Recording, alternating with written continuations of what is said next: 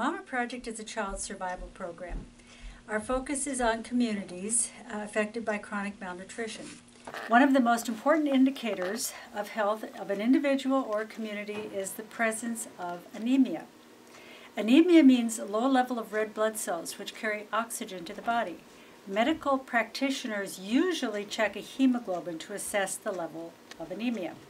When a person is anemic, he or she may be pale, tired, short of breath, and lacking in vitality. There are many causes of anemia. It is a common problem, especially in malnourished women and children who don't get enough vitamins, including A and E, the B vitamins, and the minerals iron, selenium, copper, and zinc.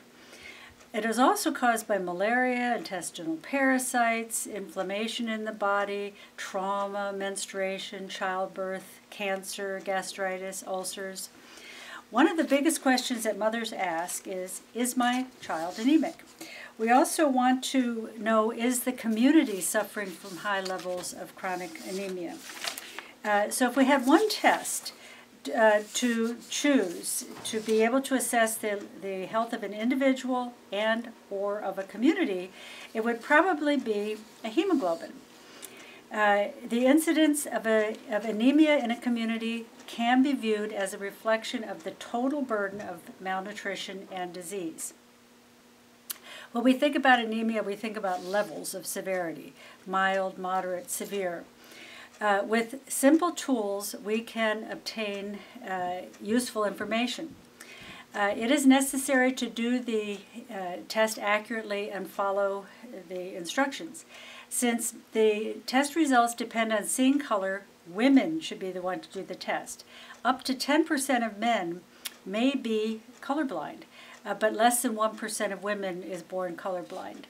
The test must be timed and read at exactly the right time, and it is important to read the test in natural daylight. Artificial light, especially fluorescent light, can distort colors. So let's begin. This is the hemoglobin color scale, and at the bottom is the interpretation, how to do it, the instructions, and also the interpretation. So this paragraph is at the bottom of this scale, and it's very important for people who are doing the test to constantly remind themselves of the steps, but also when you read your result to refer to the bottom of the scale to see if the patient has anemia, and if so, is it mild, moderate, or severe. Number 1, clean the fingertip or heel with alcohol. Number 2, obtain a drop of blood by skin puncture. Number 3, apply to absorbent paper, then blot firmly.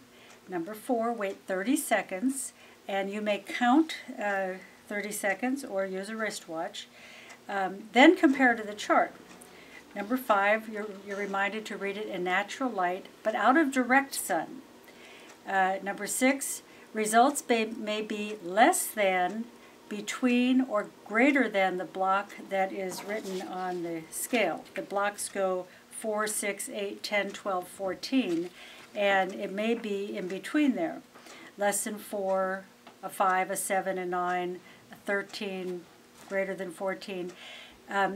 You want to estimate, number 7, estimate your hemoglobin to 1 gram.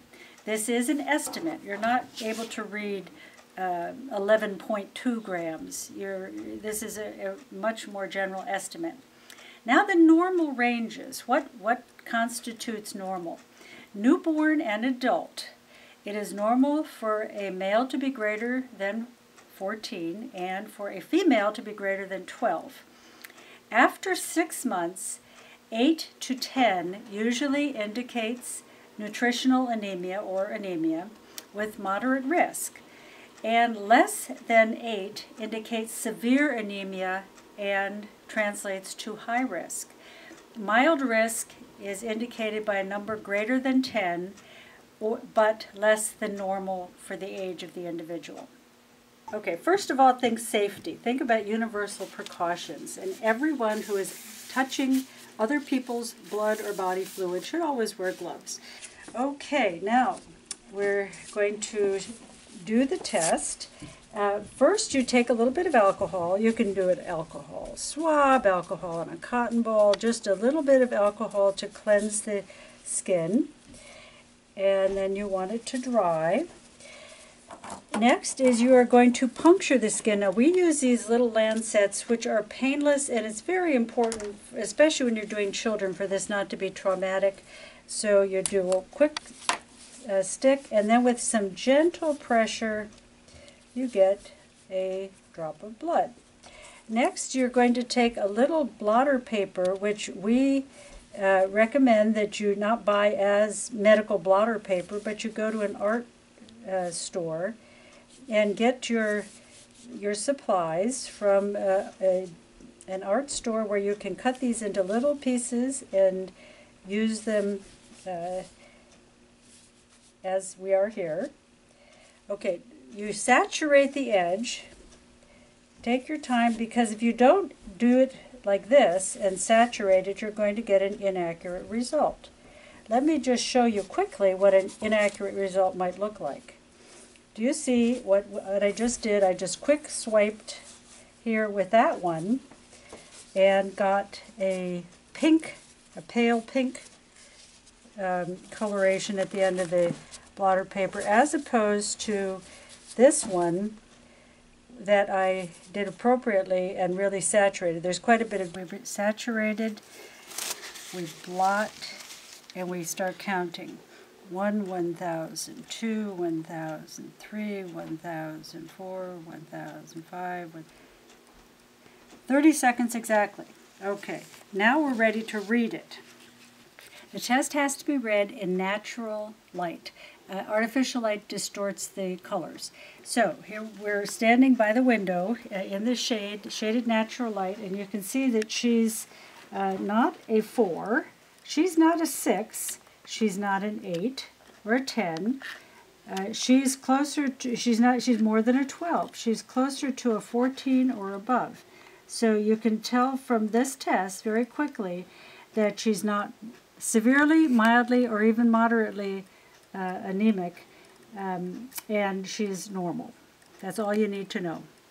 Puncture the skin, put your sharps in a sharps container. If you don't have this kind, make a sturdy sharps container.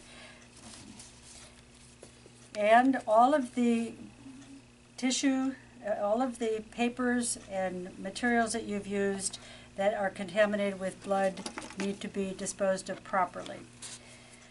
Please contact us at info@mamaproject.org if you are interested in using this test in your program.